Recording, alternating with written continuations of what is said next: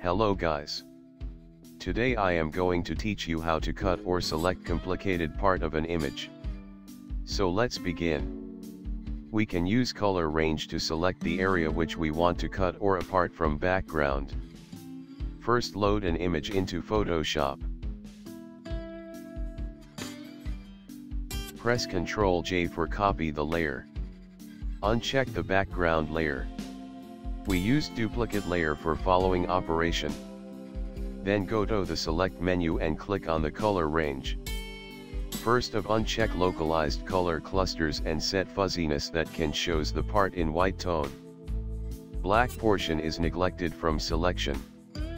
We can adjust the selection using fuzziness value. After the adjustment, press on OK button. Then add layer mask on working layer.